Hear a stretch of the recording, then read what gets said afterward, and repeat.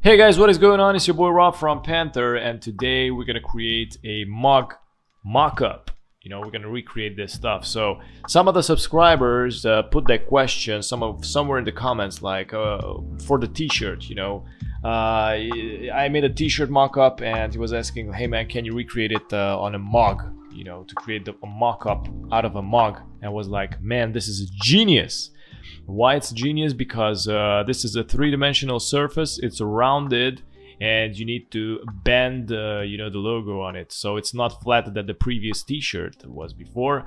I selected a nice image from unsplash.com, and we're gonna do it. First, what we're gonna do is like remove these letter forms. I know I should have been jumping in straight without the letters, all that stuff, but here you're gonna learn how to remove this stuff. You know, actually, so you learn more. So as you can see, here is this little thing. Oh my god, what's this? No, I don't want to learn more. So it's like the patch tool. This is the patch tool, and with this little tool we can remove all the elements. So you're gonna select one of the letters or whatever form is on the mug, and I just gonna bring it up. You know, as you bring it up, basically it's gonna copy and paste this area, and as you can see, it disappeared.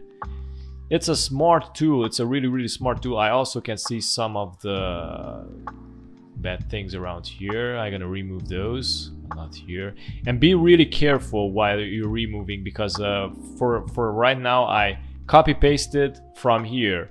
And if you do it like that, you're gonna copy paste a sharp area from here, and here is gonna basically gonna view it as like more sharper, and it's not correct.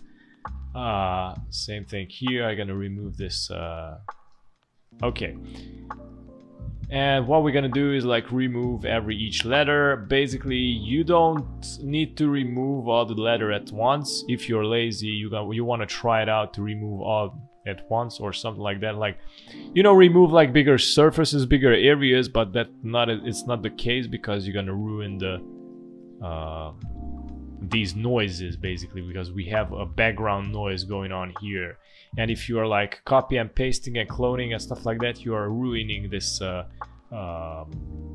noise, and it's gonna be visible. If you zoom out, it's still cool. It's not that bad. It's still invisible, and that's how a good design should be, invisible.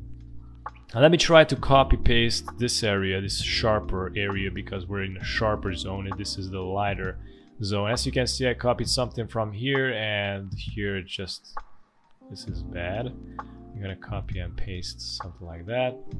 Okay, it starts to come together pretty good. No drama.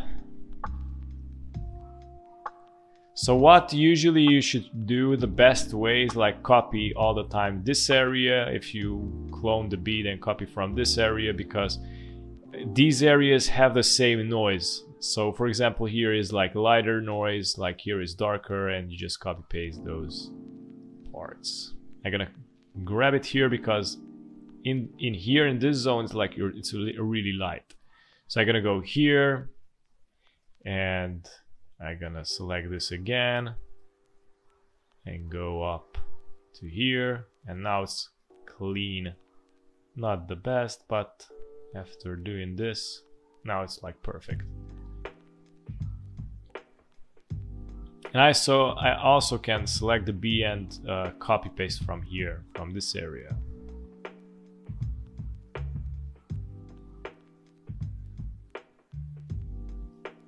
Yeah, something like that. There are gonna be remaining like other little errors here and there, but you can like copy those also. So right now you can see there's like a huge light space going on in here with, I mean, blank space. So what we're gonna do is select the R.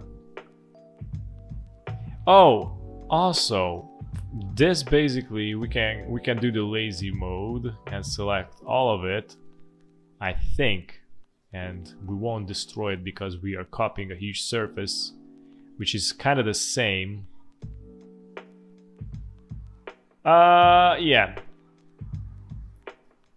it's always there's like always room for improvements, but right now I just showed you how it should be in the bigger picture. So if you want to do it more detailed, then you could copy paste like all the letters separately with this and clean it out. But right now, you know, we want to concentrate on the mockup. So anyways, like if you want to download like free stock images, some of those gonna have some scripts, some prints going on the mug or on the t-shirt or whatever, and you're gonna need to remove it or recreate it. So basically this is an important step anyways. So now what we're gonna do is position the logo. I'm gonna copy paste the logo, Control A, Control C, Control V. Okay, I'm gonna press Control T so you can basically scale the logo down or up. I'm gonna press Shift plus Alt at the same time and hold it, so I scale it down on this proportion should be good. And from here I'm gonna press, so now it's positioned. Now it's positioned here, and now we want to distort it because this is you know, we need to bend it basically because it's like circular, you know. And which tool does this is this thing right here, you know, the switch between free transform and warp mode. So we're gonna do the warp thing, right? This, what it does is basically acts as the pen tool in Adobe Illustrator. You drag these handles up and down, but be really gentle with these because you're gonna destroy and distort and destroy the logo. You just need to bend these things, not left or right, or you know, you can't. Here in this situation, you don't drag it left or right. You just drag it up or down, you know, because we're bending it only upwards or downwards. So we make this curvature thing with the logo. Yeah. So I'm gonna bring it somewhere around here until it's gonna be as curvy as this thing. So we need to mimic this curvature and put it in the logo. As you can see, the A got shrink down, but we're gonna correct that a little bit later. And here you can see the dimension is really short, and this is like really long and straight, and this is curvy. So this is what we need to recreate. And yeah, it should be easy, it shouldn't be complicated. And right now the E is too big, I mean the TER, it's kind of big, so this got distorted pretty interestingly. So this is what the distortion tool does in here in Photoshop. What I'm gonna do is click in the center and just drag this down until this part is gonna be curvy. And it's gonna look good, basically. Okay, I think we got it.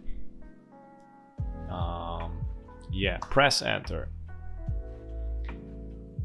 From here we're gonna double click on the layer with the logo, and we have this handle thing, and you can play around with these, but we're gonna play around with this one, the underlying layer. This is the dark place. As you can see, if you drag it, these areas are like more in shadow, and this area is has this light stuff going on, and basically it's burning out the shadow area. So we're gonna press and hold Alt and click on this little arrow thing, so it splits into pieces, and we're gonna drag this handle somewhere around here. You can play around in your case with your logo differently. Yeah, so this area is in shadows, this is highlighted. I think it should be something like this. And I also want to add some blur, because this area is blurred out, and this area is blurred out, and this is like, you know, really sharp. I'm gonna add some filter, but I'm thinking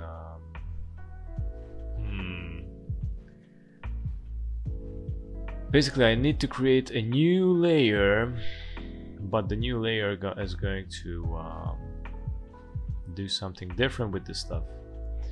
So what I want to do is create a new layer and merge these together eventually. Nah, won't happen. That won't be real.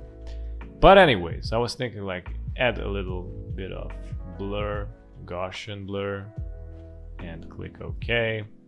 And now it looks even more realistic. So yeah, this is kind of it. Hope it helped. Thanks for watching. In the next video, maybe I'm gonna do it like differently, even better. But right now, this was the idea. So thanks for watching. Subscribe and hit the like button. And have a great day. Bye bye.